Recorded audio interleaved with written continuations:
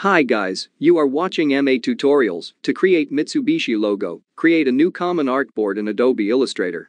Then select the polygon tool from the toolbar and click on artboard, then change its sides to 3. Then change its width and height by 290 and 251 pixels. Then change its fill to none and swap fill and stroke. Then select the rectangle tool and click on the artboard and change its width and height by 118.9757 pixels.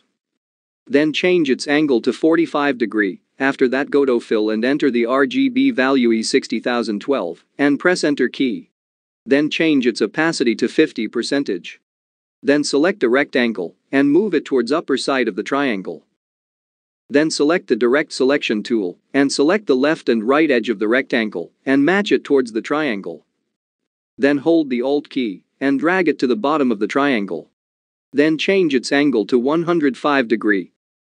After that place it to the right side of the triangle. Then hold the Alt key and drag it towards left side of the triangle. And flip the rectangle in horizontal. And place it to the left side of the triangle. Then delete the black triangle. Select the logo and increase its opacity to 100%. Then select the type tool and type the text Mitsubishi. Then change its font to ITC Avant Garde Gothic STD Demi. Font link in description. And font size to 68 points. After that place it below the logo. Then horizontally string the text to suit the logo. Then group and arrange everything into the artboard.